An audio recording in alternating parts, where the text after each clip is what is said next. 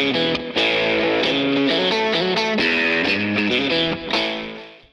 friends, this is Aishwarya from Freshersworld.com. Welcome to our YouTube channel on jobs and careers. The topic that we are going to look today is surds and indices. This is like a simple simplification that you feel in number systems. So let's just go inside the concepts so that you will be able to solve the sums better. So laws of indices and laws of surds. So let's just cover the laws of indices first, then we go to the surds. These are just basic concepts you should know. You don't have to mug up all these formulas. Once you get to know what is this all concept is about, it will be very easy for you to solve the sum. So the first one is nothing but a power m into a power n. If they are going to give a question like that, what you have to do is that you have the common denominator, so you will take that and then add your powers. So it becomes a power m into a power n becomes a in power m plus n. Similarly, let's take if it's a power m divided by a power n, it's nothing but a power m minus n. So next they are given a power m the whole power n. This is nothing but m into n. So that's why we have written it as a power m into n. Next is ab the whole power n, which is nothing but ab here is nothing but a into b the whole power n. So while writing it, you can write it as a power n into b power n.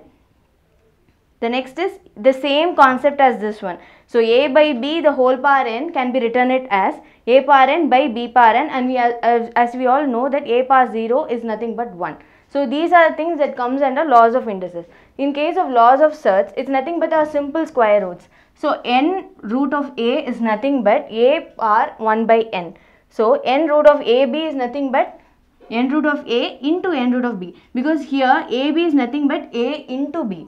So what we did here, the same thing only is going to be applied here. Similarly, if a by b is nothing but n root of a by n root of b. Here they have given n root of a the whole power n. So n root of a can be written as a power 1 by n. The whole power n they have already given, so you write it here. So 1 by n into 1 by n gets cancelled, so the value becomes a. So if you see something like question like that, you can directly write the value of a here. So to understand this concept better, let's solve some simple sums today. So let's just get started with the sums now. So the question that they have given is 81 3 by 4. How to simplify this? We know that 81 is nothing but 3 power 4, because we know 3 into 3 9, 9 into 3 27, 27 into 3 is nothing but 81. So it can be written it as 3 power 4. The whole power, what they have given in the question, 3 power 4. So if you remember what we discussed in the previous thing about the laws and surds concept, you know that this can be multiplied. So 4 into 3 by 4. You can just easily cancel it, which is nothing but 3 power 3, which is nothing but 3 into 3 into 3, which is nothing but 27. So 81 3 by 4 is nothing but 27. This is how you simplify. Let's take another example. So they have given 1024 the whole power minus 4 by 5. What is 1024? So if you solve it, so mostly if you see that in a very simple question, you will know always the power that you are going to take here, and this will be same for a simple question. So here I am taking it as 1024, I know it is nothing but 4 power 5. 4 power 5, the whole power, what they have given in the question, minus 4 by 5. So 4 power 5 into minus 4 by 5, so which is nothing but 4 minus 4. So how we can write it? Nothing but 1 by 4 power 4 is nothing but 1 by 256. So 256 is nothing but 4 into 4 into 4 into 4. So the question they have given is 1024 the whole power minus 4 by 5, which can be simplified into 1 by 256. So once you see the question, just see how it can be brought out to the nearby value, which can be cancelled by the power that they have given. Once you know that concept, you can easily solve it to a variable here. Let's just solve a couple of other sums. So the next sum they have given is 0.0016 the whole power 3 by 4. So how this can be written? Nothing but 16 divided by 10000. So the whole power 3 by 4. Okay. So how this can be simplified such that you can cancel it over here. So 16 is nothing but 2 power 4 and 10,000 is nothing but 10 power 4. The whole of 3 by 4. So these have a common powers here. So it can be also written as 2 by 10 the whole power 4 into 3 by 4. This can be cancelled now. So 2 by 10 can be also written as 1 by 5. So 1 by 5 the whole power 3, which is nothing but 1 by 125. So what did we do here? So they have given a decimal system. So we just converted it into a fraction, and then we made sure we got a power number which can be cancelled by the power that they have given. Then once we cancel it, we get the answer. So simple as that.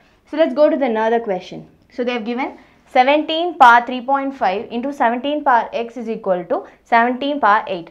So based on the concepts we can know that this plus this is equal to this. So nothing but 3.5 plus x is equal to 8. So nothing but x is equal to 8 minus 3.5, which is nothing but x is equal to 4.5. So they will give you this question and ask you to find what is the value of x. What do we do? Based on the concept, we know that whatever is there in the power, we generally add it. So 3.5 plus x and equate it to here. When we can do this? When all these numerators are equal. So we see 17 across the equation. So we take this. So 3.5 plus x is equal to 8. And we do that x is equal to 8 minus 3.5, where x is equal to 4.5. This is how we solve the sums. Let's just solve one more sum on this topic. So the next question that they have given is a by b the whole power x minus 1 is equal to b by a the whole power x minus 3. So when can we equate this equation? When a by b is there throughout. So here they have given b by a. So how we can change it? If you take the inverse of it. So this can be rewritten as a by b the whole power minus of x minus 3. So write the same equation again, a by b the whole power x minus 1. Now it's a by b and a by b across. Now you equate it. So x minus 1 is equal to minus of x minus 3. X minus 1, this can be written as 3 plus minus x. So take the x there. So 2x is equal to 4 and x is equal to 2.